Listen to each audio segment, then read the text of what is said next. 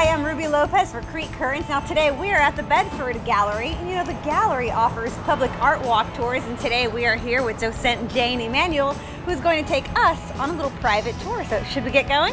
Sure thing, let's go.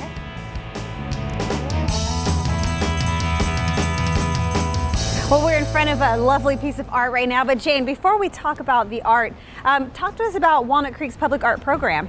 Sure, I'd love to do that. Walnut Creek's been committed to having public art in the city for a long time, back as far as the 80s, and it's a really strong commitment to culture, which I think is just fabulous.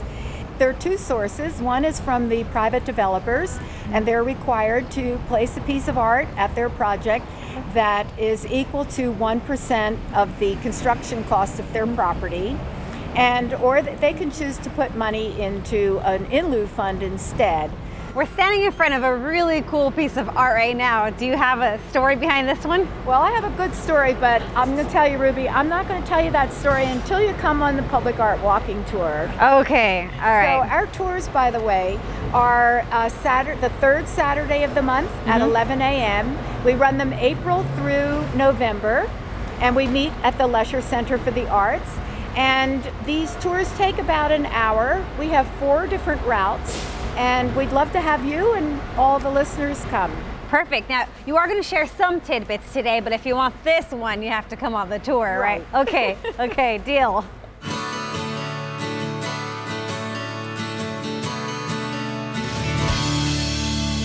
So, you know, public art can say and do a lot of things, and one of the things that this piece does is tell us a little bit about the history of Walnut Creek. Yoshio Taylor is the artist, and so the artist talked about what this area was like millions of years ago, so that the water and the flora and the fauna of the area are represented on there. And then at the top we have the grape leaves for lots of grape growing. But the really nice thing is that on the very top are students.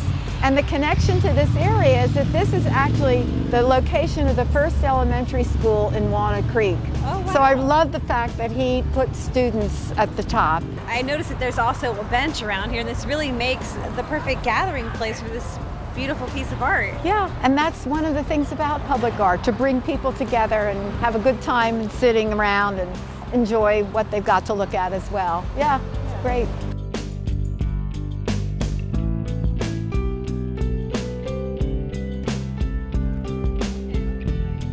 Well, we're inside the Walnut Creek Library now, and Jane, you said there are quite a few pieces here, right? There are 40 pieces of art tucked in and around. You've got to walk around all the aisles to see it. It's kind of a lot of fun, really. Lots to enjoy, and we're also standing in front of a piece of art, right? Right. Tell me something interesting about it. Well, they're all made of individual books. They're all handmade books, and there are 12 shades of gray, only 12, and it goes from white to black, and they're arranged in such to create kind of like a mosaic or pixelated picture. And the artist is kind of playing around with the idea of being quiet in a library. And today in libraries we have teen rooms and kid rooms and computers and meeting rooms, so it's a much bigger hub of activity than libraries of old. So it's kind of a little bit of a joke. Yeah, so now we don't have to because it really is a gathering place, so you can walk around and enjoy the art as well. That's right. Okay, well, let's continue our tour.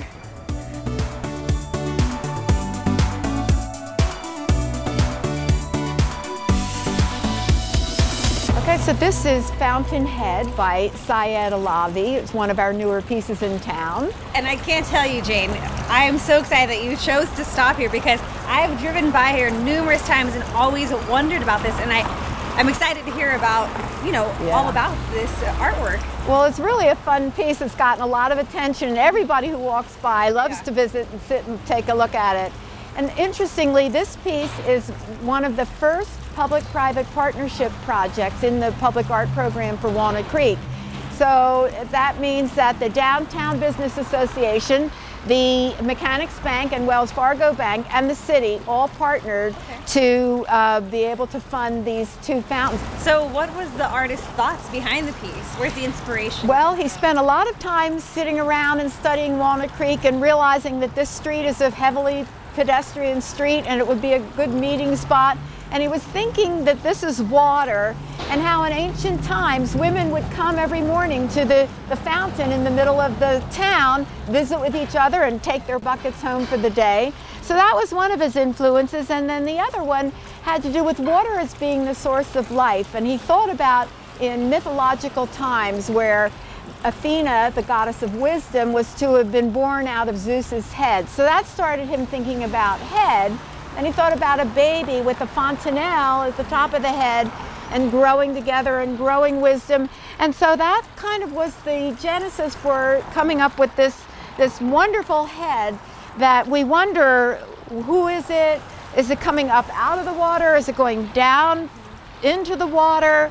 It's a very peaceful piece. Many people have wondered whether it's a Buddha or a baby or an old man, which is kind of the fun of art, because you get to think whatever it is that it speaks to you. And so it's really however you interpret it. That's for sure. Well, Jane, thank you so much. I really enjoyed this art walk. Well, I enjoyed it too. Thanks for coming. Now, what if our viewers, were intrigued and they want to come take a part of the artwork? How can they get involved? Well, they can get more information at bedfordgallery.org. And remember that our tours are on the third Saturday of the month at 11 a.m. We meet in front of the Lesher Center for the Arts, and we hope to see you then. Yes, Jane, thank you. It was really fun, and we hope to see you out here enjoying the walk.